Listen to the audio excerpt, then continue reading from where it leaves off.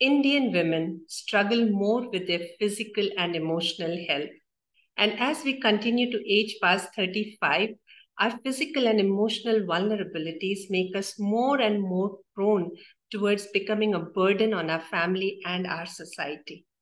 If you look around in your family, if you look around among your colleagues, if you look around among your neighbors, you will find many, many examples of these. But I believe in ageless power of women, which means that we accept our age, but we do not allow our age to become an excuse or a reason for our physical or emotional vulnerability.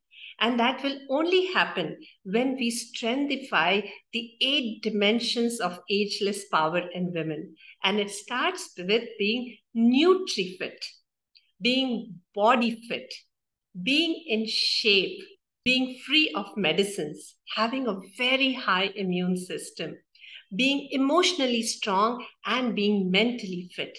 And with the 7 pillars opens the 8th pillar, which is being an impact creator in the society, where you are not only serving yourself, but you start serving others as well. You start impacting other people's life as well.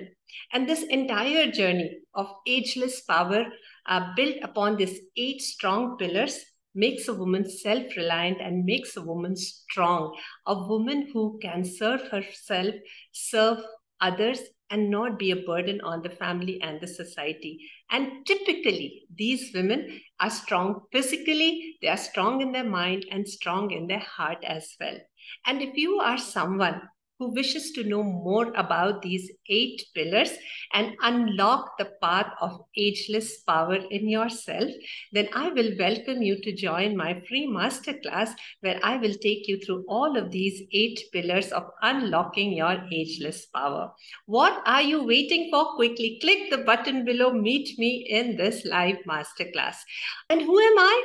I am Ruma. I'm a certified fitness trainer, nutritionist, a women's fitness specialist, and specialist in exercise therapy from International Sports and Sciences Academy USA and National Academy of Sports Medicines USA.